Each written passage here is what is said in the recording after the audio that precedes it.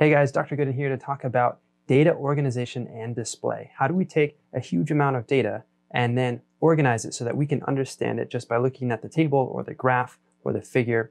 And in this lecture, we'll talk about frequency tables, we'll talk about cumulative frequency tables, we'll get an introduction to the normal curve, and if you stick around at the very end, I will show you how to do some of this in Excel.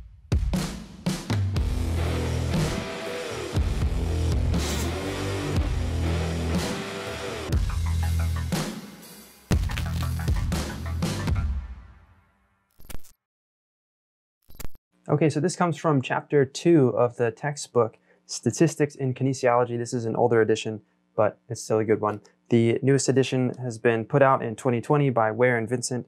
It's a great textbook, and it will be linked in the description. Now, some key terms to start. The first is rank order distribution. This is an ordered listing of data in a single column. It's only useful with relatively small number of values. So if you have, say, 10 to 20 values that you've collected, well, it might be a good idea to sort those in order of rank, highest to lowest or lowest to highest. The next is a range. The range is the distance from that highest value down to the lowest value. It's essentially the number of units in between the highest and lowest value. And then we can see how you can calculate it mathematically here. High value minus low value. And here's an example. Let's say that you were measuring upper body pulling strength using a vertical pulling movement pattern, and you're going to use pull-ups. And if you had 15 people, you can see here n equals 15. N typically denotes the sample size. Oops. Sample. So you have 15 people do as many pull-ups as they can, and you can see here that we have ranked them. So it's really easy to see what the highest is and what the lowest is, and we could calculate that range, which would be 18 minus 2 equals 16, and you can see that right down here. Now the next way to display data is with a simple frequency distribution. So in this type of chart, all we're doing is we're listing out different bins of scores, essentially a high and a low score for each of these bin ranges, and then we denote in a second column how many scores occurred in that range. So let's take a look at what this looks like. And I'm going to zoom in for you a little bit here. Okay, so simple frequency distribution of pull-up scores. So now let's say that we collected more data, and now our N is much larger, 212. And so even if we ranked 212 scores all in a row, it's still going to be hard to really figure out the trends in that data when you're looking at such a huge range. So now we have this frequency distribution, and we can see that going down the X column, we have the number of pull-ups completed. So if you completed 20 pull-ups, then you would be counted here in this number. Oops, that's a bad arrow. Counted here. And it looks like 2 people completed 20 pull-ups. Nobody completed 19 pull-ups. 3 people completed 18 pull-ups, and so on down the line. And we can see just by glancing at this that the vast majority of people fell somewhere in the middle. Somewhere between, let's say, 9 and 14 pull-ups is where the vast majority of scores fell. And we often see that in statistics, in kinesiology, but also in other fields, where the most or the greatest frequency is in that middle range. So this simple frequency distribution is a great way to display scores when you have more than 20 scores to work with. Now we also have what's called a grouped frequency distribution. And in this type of distribution, instead of having a single score per row, we have a group of scores per row. So maybe instead of 20, 19, 18, etc., maybe it's if you got 15 to 20 pull-ups, and then if you got 10 to 14 pull-ups, and then if you got 5 to 9 pull-ups, then those would be your groups, and we would tally the number of scores in each of those groups. So we typically want to use this, as I said, when the sample is greater than 20 and the range is also greater than 20, so it's a large range. Typically we want to form somewhere around 15 groups, but of course this is going to be up to the investigator to decide. And here interval size is denoted by I. You would calculate interval size by dividing the range by 15 if you wanted 15 groups. Or you could divide the range by 10 if you just wanted 10 groups, and that would give you your interval size. Now here is an example of a group frequency distribution using mile runtime. So we can imagine that if you're timing a mile runtime and then you want to display it in seconds, it will be very, very cumbersome to list every single second out. And what's more, because this data is not discrete, meaning it doesn't fall integer to integer, it's actually continuous, meaning you can have decimals, then it would be impossible to really list every single score that's possible for a mile run. So instead of doing that, we group them. And these groups look like they have 20 seconds within each group.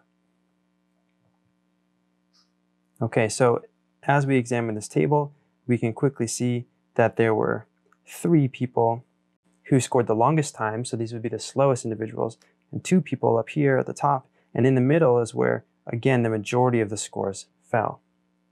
If we add up all of these frequency scores, then we get the total number, which is 206 individuals. Either by creating a rank order distribution or a simple frequency or a grouped frequency table.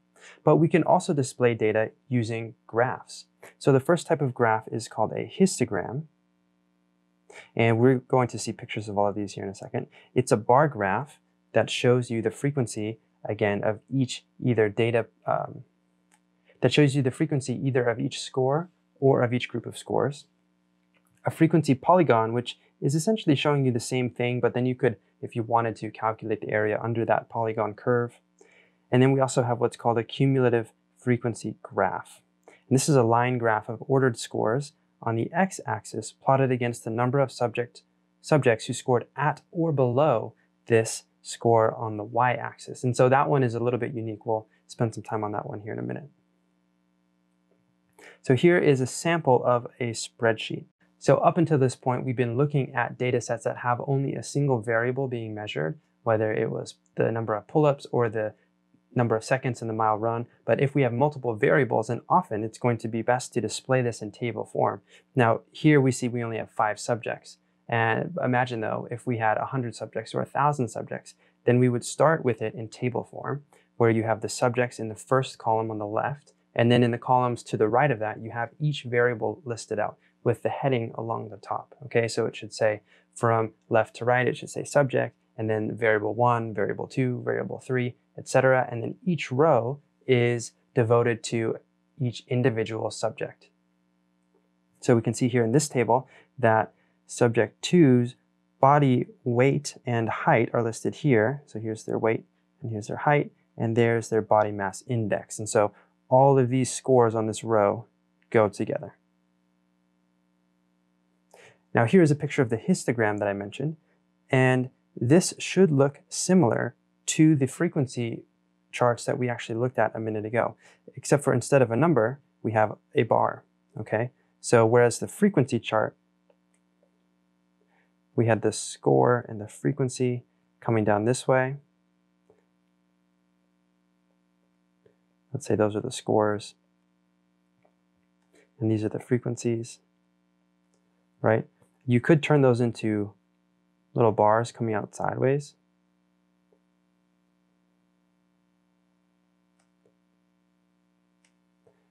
All right, and form a kind of a sideways histogram. Well, the histogram is just that same thing flipped 90 degrees.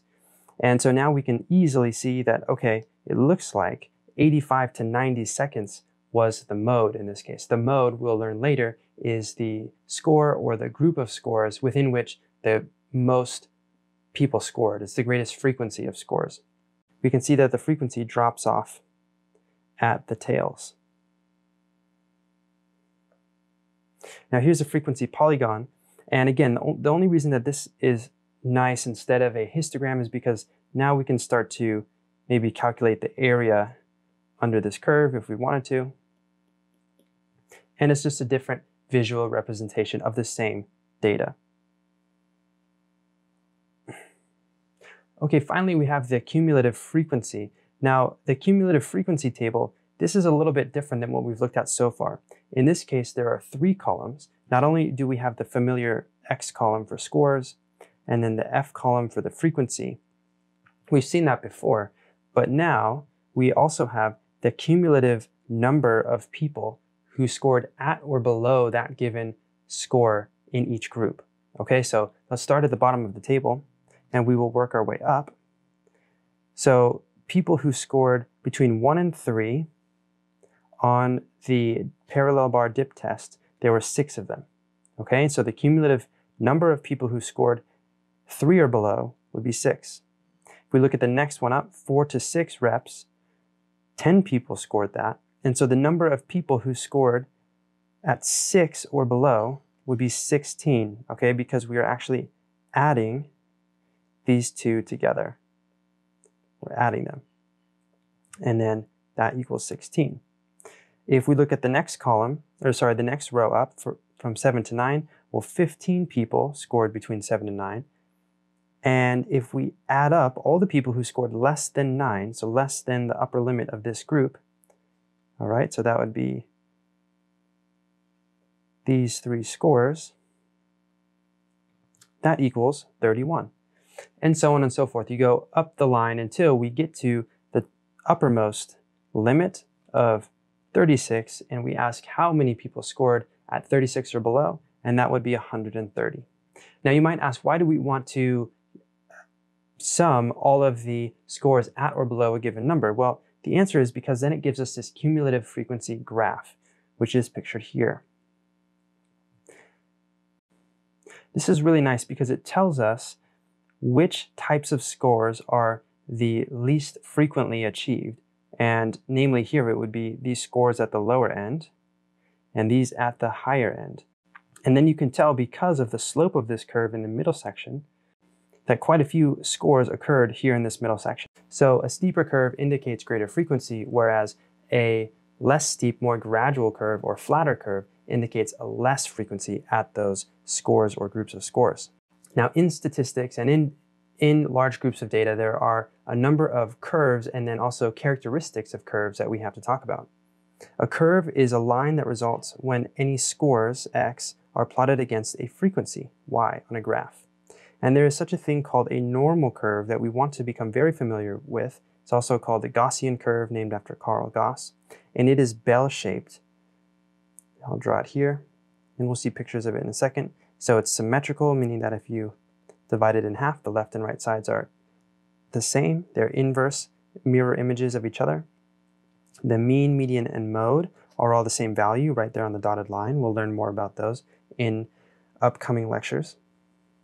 And the frequency of scores declines in a predictable manner as you move farther and farther from the center. So here's a normal curve. It's a little bit steeper than the one that I drew. Now, a normal curve hinges on what's called the central limit theorem. This is a theorem that states that any randomly generated sum of numbers, if randomly generated multiple times up to infinity, the values would fall along a normal curve. So for the experiment, if you imagined a random number generator and you spit out 20 random numbers and then calculate the mean of those 20 numbers and store it, and you keep doing that as many data points as you can, and you plot all of those means, it would look like a normal curve. And the really neat thing is that most data that we collect in kinesiology actually approximates or follows a normal curve distribution. Okay, so it looks somewhat normal. And in fact, in statistics, a lot of the statistical tests that we will use assume that your data is at least somewhat close to normal, meaning that it's symmetrical, it's not too peaked, it's not too flat, it's not skewed to one side or the other. Now, there are some deviations from the normal curve that we will look at. The first is a bimodal curve. This curve has 2 modes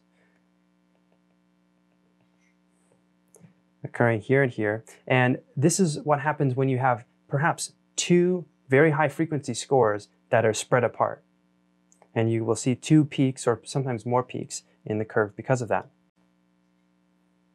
So this is a positively skewed curve, and you can see that the curve is sort of shifting the entire thing over here to the left so that the right side is trailing off at a more gradual slope and the left side trails off faster. So what this results in is a greater number of outliers on the positive side, the larger numbers, and the majority or the bulk of the scores occurring closer to those negative or lower numbered scores, because most of the scores are falling here. The opposite is true for a negatively skewed curve. Okay, so we see that most of the outliers of this curve will be here on the more negative or the smaller score side, and the bulk of the frequency of scores is located towards that right side.